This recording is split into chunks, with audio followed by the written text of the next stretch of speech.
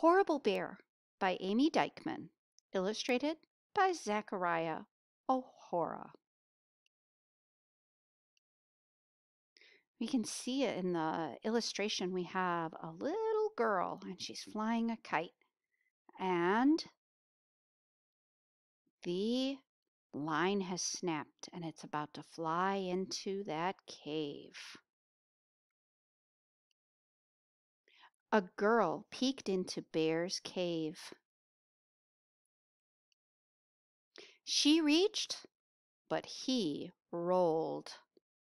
Crunch!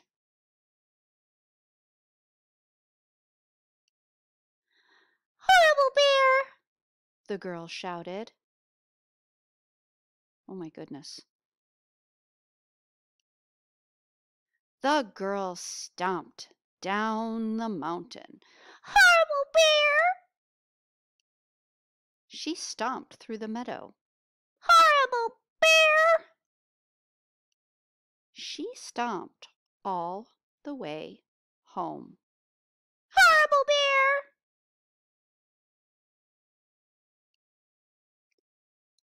Bear was indignant.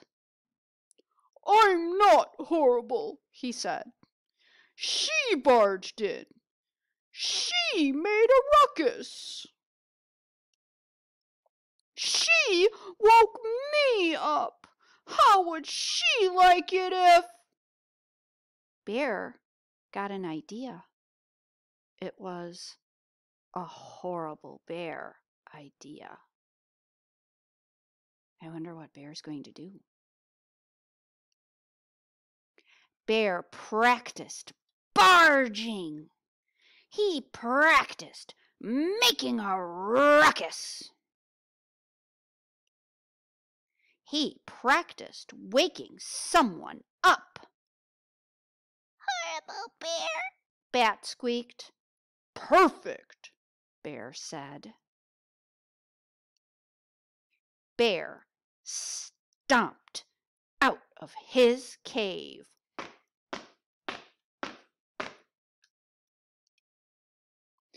The girl stomped into her room. Oh my goodness, look in the background. We can see the bear stomping down the mountain. But she was too upset to nap, so the girl tried drawing. Oh my goodness, look at what she drew. She drew a bear. "Horrible Bear!" She tried reading. Look at that, she's reading Goldilocks. "Horrible Bears!" She tried talking to the best listener she knew. "That horrible bear, he broke my rip." Suddenly her Stuffy couldn't listen as well as before. I wonder, have you ever broken something when you were so mad? "I didn't mean to," the girl cried. "Oh!"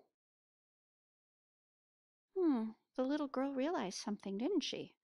I wonder what she realized. Meanwhile, Bear stomped down the mountain. "Roar, roar, roar!" He stomped through the meadow. "Roar, roar, roar!" He stomped straight to the girl's front door. Roar! Which opened. "I'm sorry," the girl said, and all the horrible went right out of Bear. I wonder why he doesn't feel so horrible anymore. Bear patted. He wiped. He got another idea. It was a sweet bear idea. "Oh, look, he fixed Stuffy." "Thank you, Bear," the girl whispered. She had a sweet bear idea, too. "Oh, look, she's giving him flowers." bear and the girl skipped through the meadow. They bounced up the mountain, and together they patched everything up, even the kite. Nothing was horrible at all. For the moment. Munch, munch, munch. The end.